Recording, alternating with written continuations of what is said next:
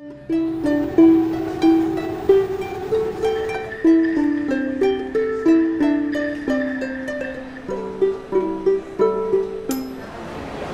the beginning, all the demonstrations were quite colorful, artists, peaceful, called Myanmar Spring.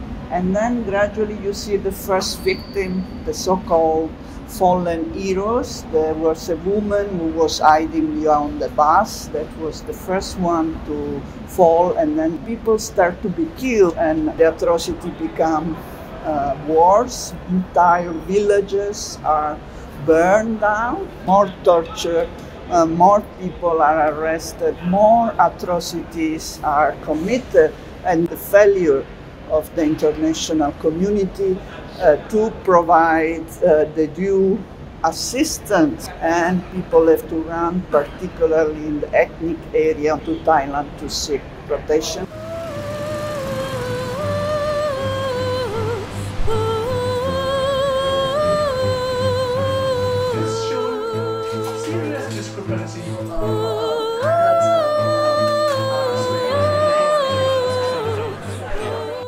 Raise our three finger with three key demands: to end all forms of dictatorship, to abolish the 2008 constitution, and to form federal democratic nation. Different international developments talking about power sharing, and because the military is in control and we need to compromise and sort of this idea. I wonder, have they ever reflected on what was wrong in the very beginning, and what gave the power to the military to stage a coup after committing genocide 4 years ago, after committing countless crimes several decades ago.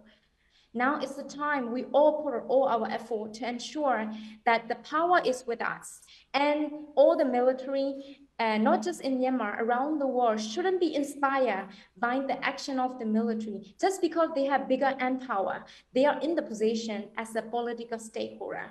This is not fair for the country, and this is exactly why democracy is backsliding this year. Now, this revolution is trying to normalize the resistance. We are going for a new normal. We don't want to repeat the same saga anymore. We need a breakthrough with a new thinking for a new federal democratic nation.